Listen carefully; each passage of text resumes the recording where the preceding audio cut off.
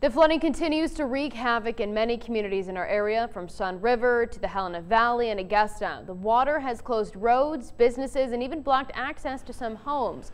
Our team coverage begins tonight with Chief Meteorologist Curtis Grevenitz, who's live in Augusta right now. Curtis, let's start things off tonight with how things are looking today and what's expected to come.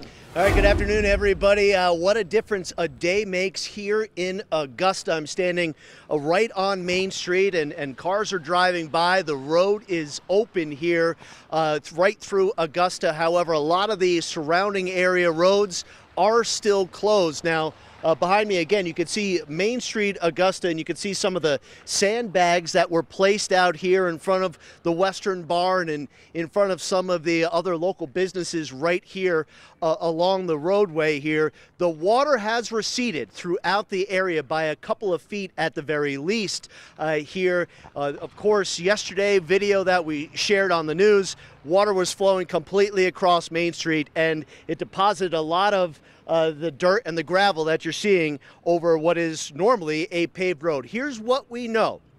Water is receding.